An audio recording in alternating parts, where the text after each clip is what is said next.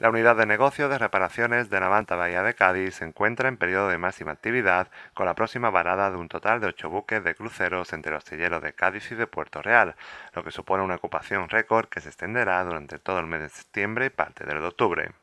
Todos estos trabajos simultáneos durante estos 2 meses en los 8 cruceros suponen aproximadamente 650.000 horas de trabajo, mientras que el número de trabajadores necesario ha oscilado entre los 1.000 de media durante el mes de agosto y está llegando hasta los 1.400 durante septiembre. Con la reparación de estos cruceros ya son 16 los barcos reparados este año por esta unidad de negocio. La previsión es dar servicio a una cifra récord de 18 buques de crucero este año.